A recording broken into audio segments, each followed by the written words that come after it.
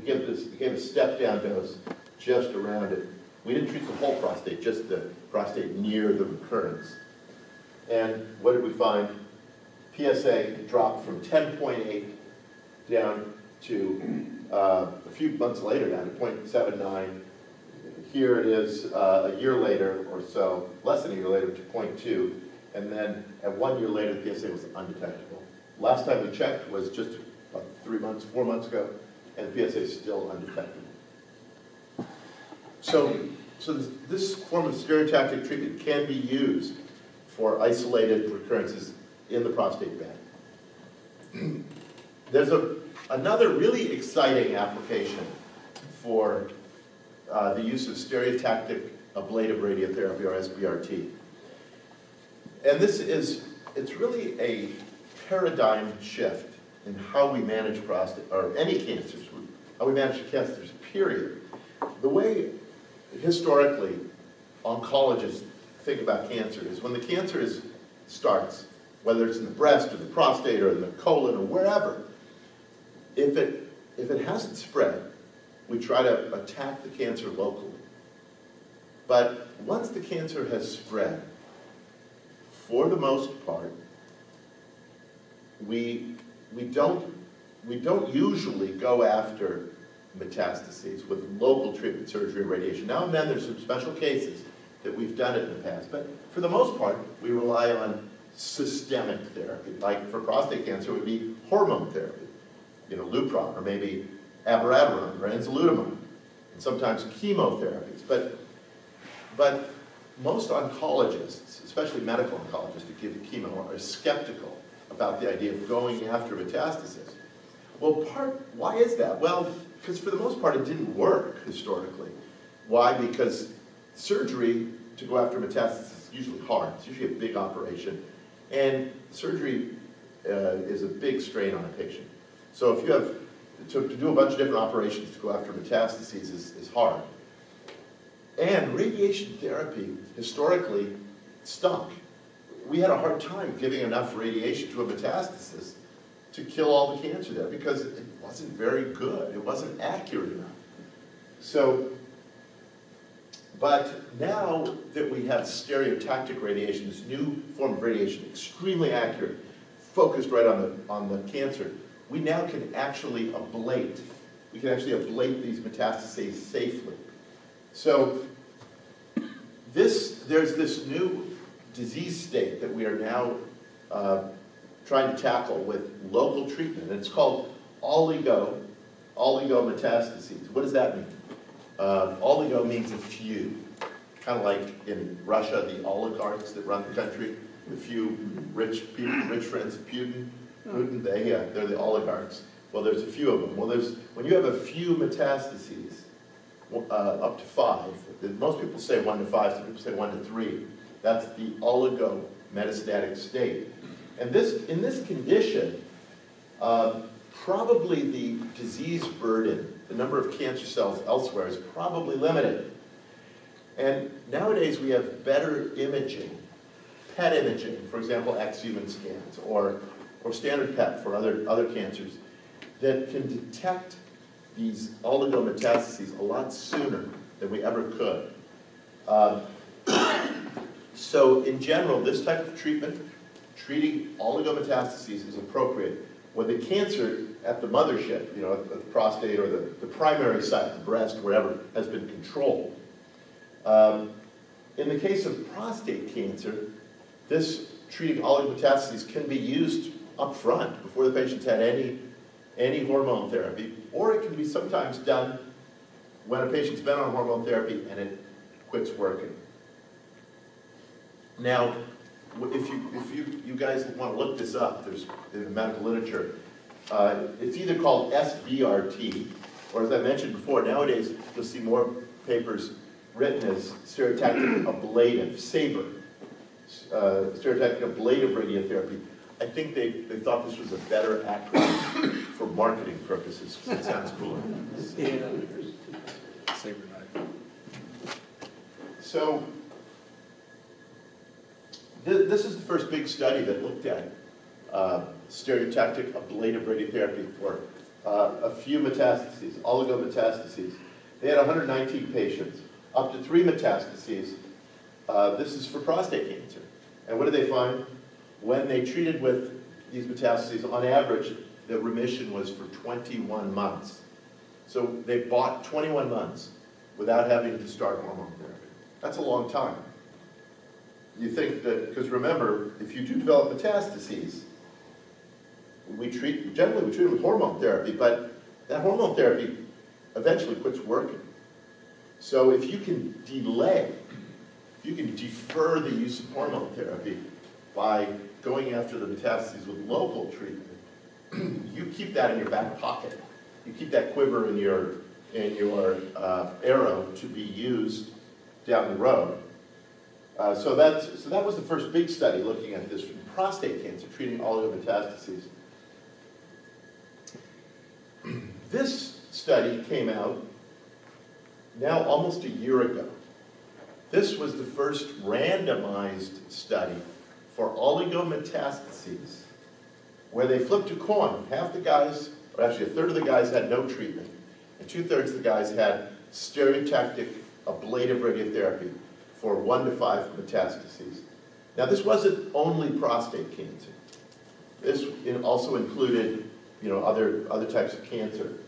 But what did they find? If they did stereotactic ablative therapy to these metastases, on average, patients lived 13 months longer. This is overall survival. Now, most of the patients are not prostate cancer. Prostate cancer patients live a lot longer. This has colon and breast and lung and so forth. So the survival isn't that long. But a 13-month improvement in overall survival is a home run. If you could develop a drug, if you're Eli Lilly and you develop a drug that improves survival in cancer, metastatic cancer, any form of metastatic cancer by 13 months, this is a multi-billion-dollar drug. So this is a really incredible improvement. However, the study was small. It wasn't powered. It has to do with statistics, but it was powered to find a signal, not to prove that it worked. So this is not definitive proof, but it is strong evidence that this treatment works. Just a few months ago, at our most recent meeting of my society, of our radiation society, they presented the first results of the same treatment, this ablative radiotherapy for oligometastases in prostate cancer. And this was called the Oriole study, and it was done out of, you guessed it, Baltimore. It was done out of Hopkins, Johns Hopkins. And they flipped a coin, and this was a randomized study as well. They had prostate cancer patients only. They flipped a coin. One group got standard therapy, systemic therapy. The other group got the stereotactic ablative therapy. And they allowed up to 3 metastases. And they used conventional imaging. They used a standard a CT scan and a bone scan. They also, on the side, as part of an experimental aspect, did a PET scan, the best PET scan available for prostate cancer, PSMA PET. They did that scan, but they didn't use it for treatment. They treated whatever they could find on a standard CAT scan and a bone scan. So what did they find? Well, this is the patients that were free from cancer progression in the SABR, the radiation arm, and this is without it. So it drastically delayed the progression of cancer. Also, very interestingly, remember they did this PSMA PET on most of the patients, and to look for smaller deposits of metastases that maybe didn't show up on the standard imaging.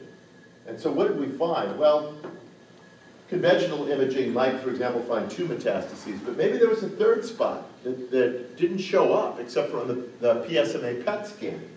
Well, if what happens if the radiation treated all of the PET-evident disease versus only treated a portion of it? Did it make a difference? Well, let's take a look.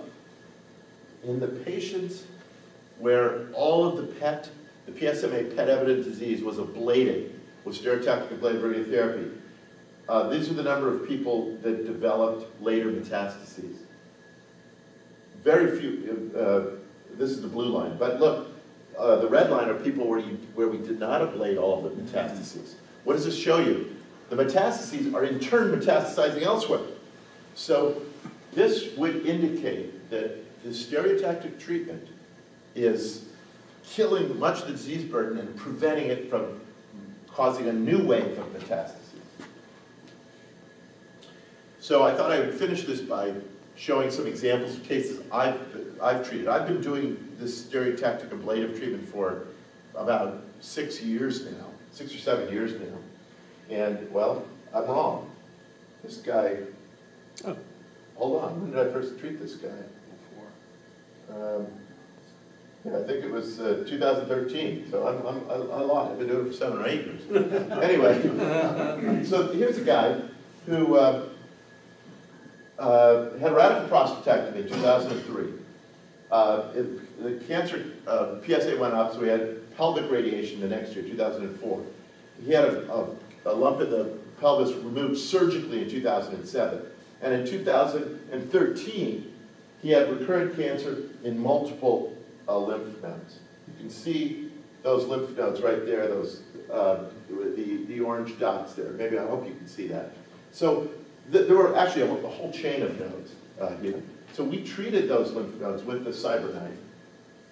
And here's the cancer 7 years ago. Here it is a year later, basically disappeared. Mm-hmm. And his PSA dropped from 3.2 to 0.56 4 months later. Here's another case, 60-year-old man, had a prostatectomy, his PSA started to rise, so they put him on Lupron. It worked for 3 years. Then his PSA started rising again. The CT scan showed cancer in his lymph nodes. So he got Provenge. Provenge is that immune therapy. 6 months later, his PSA is up to 133. And 133. And what does the CT scan show? This lymph node had enlarged markedly. Here it is. If we take that part of the scan and we blow it up, that is a lymph node. This is, here's the spine, here's the psoas muscle, the muscle that lifts your leg like this. But that big lump there is cancer. And notice that is bowel. That's bowel there. There's a few millimeters. There's only a few millimeters between this lymph node and bowel. So we treated it because we have sub-millimeter accuracy. So we treated that lymph node with the Cyberknife. Here's the plan. Here are all these beams coming in, hitting that red node there. This is the spot we treated. And here's the spot we treated, and now, 7 months later, it has shrunk markedly. And here it is about 2 years later. Never grew again. That spot never grew again. His PSA went from 133 down to 18. But guess what? PSA started going up again to 25, and we looked again, and what did we find? Another metastasis right here. So we treated that one. 5 fractures with a Cyberknife. Here's the lymph node. Here it is. I think that's a year later. Disappeared. PSA went from 25 down to 3.5. So we treated this guy multiple times. Here's that 133. Remember, it dropped down to here, then went back up? Here's the second treatment. We treated it again. That one didn't do anything. The PSA went flat, went up. He had surgery here. PSA dropped. We treated him here. Didn't work. This one worked. Dropped a bit. And this one worked again. So this guy, between 2012 and 2017, he received no additional systemic therapy, no new hormone therapy, but we were able to keep this cancer at bay starting with PSA of 133 for 5 years, just doing local treatment. Wow. So in conclusion, I think my time's about up. Maybe I talked too long, but I apologize. So these new technologies we have, really computer-driven technologies, have evolved that allow us to really accurately deliver high-dose radiotherapy for prostate cancer. And for a newly diagnosed prostate cancer, it can be effectively treated with Cyberknife SBRT with good outcomes, with superior outcomes to external beam and with fewer side effects. The Cyberknife is also effective at treating cancer that has recurred in the prostate following standard radiation, or even sometimes following surgery. But it also can be used for treating oligometastases, these few metastases. And that treatment yields a prolonged cancer remission, and it may develop the development of new metastases and improve survival in patients with metastatic cancer. Boy. That's it. Thank you. Thank you. Yes, sir. Most important question for me is how long Well, you know, I'm really lucky because I like my job.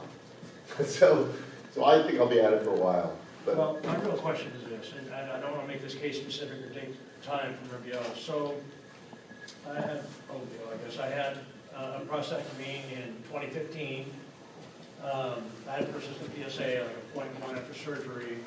So I got on ADT and I had full pelvic IMRT for 7 weeks. I was good for about 2 years.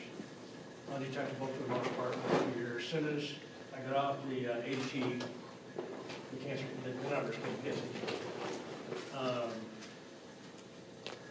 Approximate didn't come out by then, so I made a decision to just let it go until I got over that magic 0.5. Right. Which was last summer. The dioxin found it in my lymph node chamber. Yep. One was just below the bifurcation down here, and a couple little specks down in the groin. Yeah. I don't know the names of all the change. I switched from Virginia Mason. I got into the ego system. I went. My plan was to do Cyberknife, to do SBRT, just to attack those spots. Ready to do it, and I go to the appointment, and radiologist comes in and says, I'm sorry, I can't. What do you mean? He said, well, you've had all that radiation, I can't give you more. And they were talking about doing IMRT again, and I was like, no, but I want SBRT. No, she's like, no SBRT, IMRT, no protons, nothing.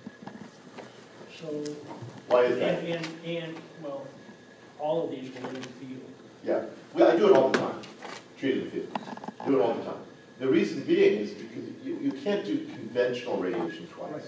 But, Did you see that picture of that bowel that was 3 millimeters? yeah. From a big honk of node. Yeah. We were able to safely treat that, and we had killed the cancer. We ablated it all. Because you have to use a device that is extremely accurate. You can safely give SBRT in a previously radiated field, not always, but usually. But you have to have a specialized device. How long ago was this at UW? Well, How many years ago? No, it was just last summer. I just had it cut out of me. Oh, well, surgery ain't nothing wrong with that either. No, it was my first choice, but it's pretty definitive. Yeah, it's a lot tougher on you, but surgery works. Like I showed you that case today. The one bouncing up, well, one of those nodes was treated with surgery. Sure enough, it works. But it's a lot harder on you than stereotactic radiation, I think. So you have to have the right equipment, and I think that UW, they have great cancer center, but the radiation department hasn't been doing stereotactic ablative radiotherapy for, I think they do it now and then, but they just don't have the experience, I think. And arguably, I mean, I think people will disagree with me, but I think that the Cyberknife has better capabilities for treating very tightly because it has this real-time image guidance and it treats from lots of beams, the spherical geometry. So I see a lot of patients from UW. but it's only a limited number of oncologists, because not all of them believe it. Well, what you're saying, I was like, oncologists, they call it wacko. So, That's what it's called. and so, but you're willing to do Absolutely, and we now have randomized data. We I now, know this. we have randomized data now, the Oriole trial and the Comet trial, that says that it works. Now, that's another separate issue, is whether they can safely do it, but you need to have I've treated plenty of patients in field recurrences, we do it all the time. Do you use SpaceOR in your procedure? Yes, but I think SpaceOR is a definite advantage for IMRT. Because with IMRT, you have to build a big margin. It's not as accurate.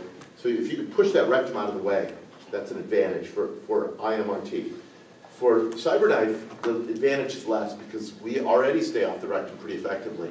That said, with patients, especially with a big prostate, or patients that are really concerned about preserving sexual potency or erectile functioning, if you do SpaceOR, it makes it easier to stay off the nerves, the neurovascular bundles that lie next to the prostate. We contour them, and we tell the computer, stay away from those. But if you have a little bit of leeway where the rectum has been pushed away, it makes it a little easier. So yes, I use it, but not in everybody.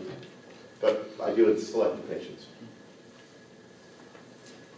Do you find that insurance agrees with you? Oh yeah, we ought to use that, or I'm sorry, it's too darned expensive. So when I first started this treatment, I mentioned that study we started about 11 years ago. Hardly anybody paid for it. Well, that's why we did the study, so we've proved that it worked. And now that these studies have come out, that my study and other ones, now insurance companies almost always pay for SBRT for early stage prostate cancer. For metastases, it's still a struggle because this is an emerging indication. So sometimes they pay for it, sometimes they don't. But we can almost always figure out a way to get you treated. I had the treatment done by you back in July, and my PSA was near 30, I told the group. And 1 month after, it went to 10.7. And the last one I did with Lindsay was 3. 7 to 3. Yeah. But this is the question. I had a physical 2 weeks ago.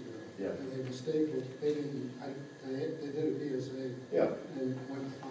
Oh, it's back up again. Okay. So should I worry? It's a completely different place. I got it done. Well, I think you probably want more than one value because they can vary from lab to Next lab. week I get yours. Okay, good. How long ago did we treat you? July. Okay, so I was 7 months. yeah, so this is, I mentioned that on that one case, the one study, the average prolongation went on for more than a year.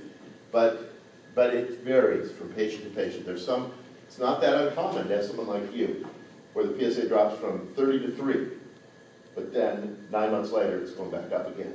Because we know if the cancer has metastasized to one node or to a couple of nodes, chances are there's other cells elsewhere in the body. And eventually they start growing. Now, that said, we kill 90% of all the cancer in your body, judged based on the PSA, right? Mm-hmm. Well, we're ahead of the game. If we kill 90% of your cancer, that big chunk of cancer cells are dead, and they can't mutate and become more aggressive. So it was a win, but it's unfortunately not as long as we would have liked.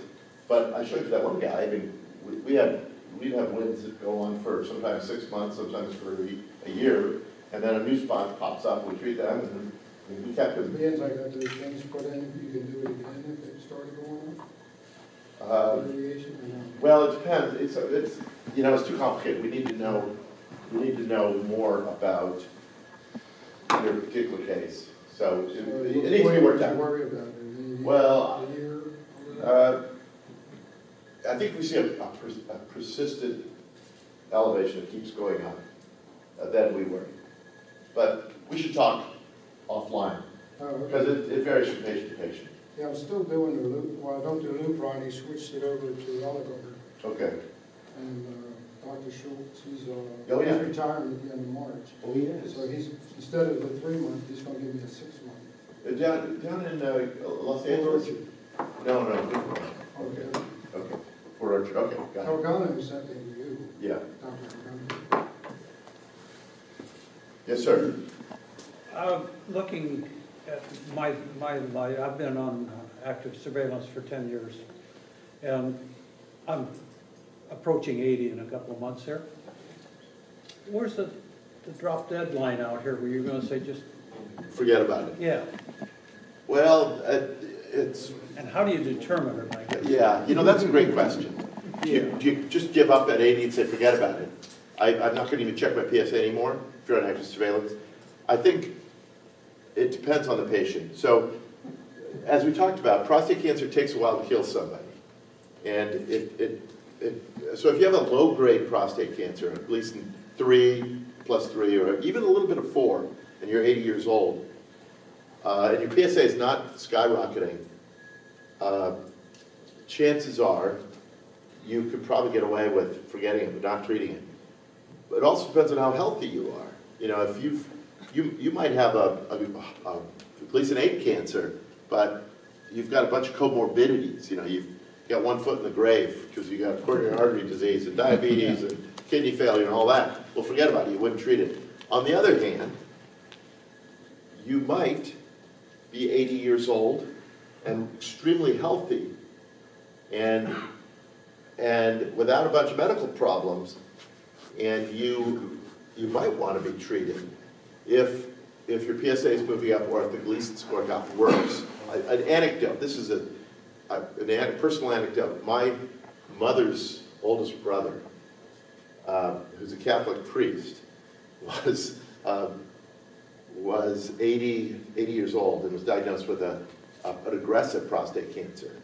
I think he had just turned 81, I think, when he was treated. And he had a Gleason 9 cancer, reviewed at Hopkins. So they called it Gleason 9. So he had treated. He just died at age 98, free of cancer. Wow. I've been trying to find data on what's better, proton beam or the Cyberknife. And everything when I ask that question, what's better, I just start describing, the website just described what the two are. So on your charts there, though, you had proton beam on the right-hand side and Yeah, on the left-hand side? I didn't talk much about protons. There was some toxicity there. The toxicity comparison, yeah, there was a little bit on protons. So to compare the two, protons use a cyclotron to make these protons that can be tuned. So the beam hits the patient, deposits radiation, and you tune it so that once it gets past the prostate, it stops. You don't have exit dose. So here's your prostate. One beam comes in like this, and then they have another beam that comes in like this, and they overlap. So you end up with double dosing. Half dosing here, full dose in the prostate. You don't have exit dose. That is a superior beam to standard Linux, Cyberknife external beam. So it's got a superior beam. But it doesn't have real-time image guidance. It is the same accuracy as is IMRT. It's accurate to 5 to 8 millimeters. So one of them is more accurate. Cyberknife is vastly more accurate than protons, but it has exit dose. On the other hand, Cyberknife uses 100 beams.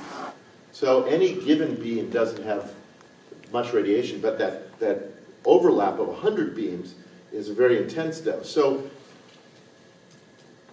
the way I like to think of it is when we talk about complications or problems from radiation, what are they? Are they giving radiation to the anterior, the muscles in your abdomen, or to your butt?